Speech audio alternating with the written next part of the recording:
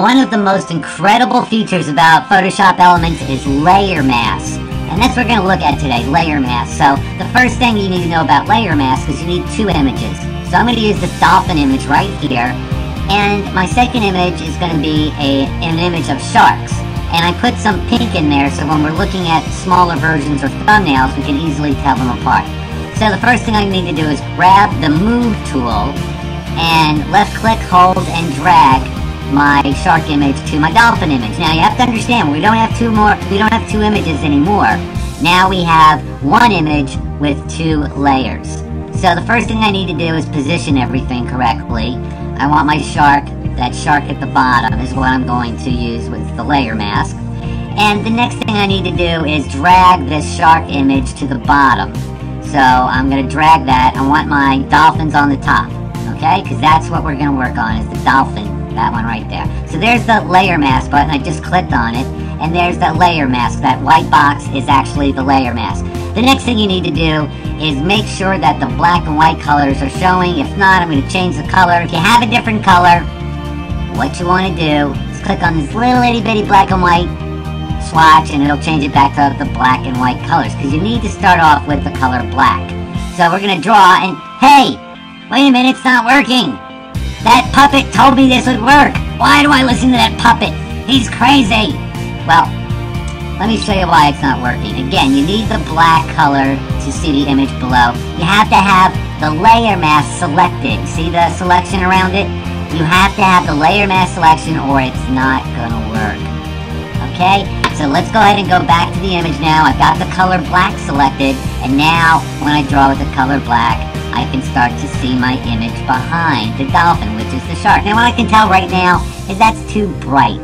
It won't look right. So I'm going to go up to the opacity, and if I turn that down, it's going to definitely make it a little bit dimmer. And as you can see, now it looks a little bit more natural. So I'm just left clicking, holding, and dragging, and drawing my shark into this dolphin image.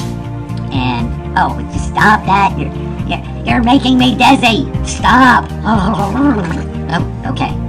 Alright, so as you can see, my shark is appearing. And again, I've got the color black selected, and the color black lets me see into the image, the second layer of the image underneath my main image. So now, what I need to do is to touch this up. You always really have to do this. Is now I'm going to switch it to white. And white does the opposite.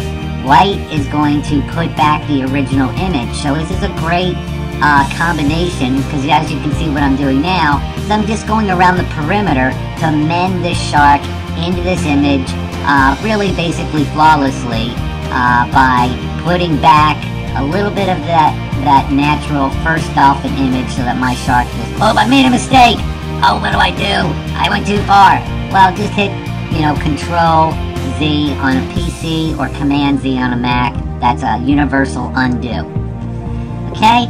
And now you can see this is starting to look really good in my image, and that's basically it. That's how you use a layer mask in Photoshop Elements. It's really a great feature. Please practice with this. Watch the video again. Learn the process. It's a great editing feature. I love it. I love this feature. It's one of my favorites in Photoshop Elements. There's the original again. There's my first picture with the sharks, and there it is, as you can see, as I've used the layer mask to get the shark in the dolphins. Bring a little terror to you guys. Sorry. Alright, well, let's bring back the shark. Thanks for watching from InfoPuppet.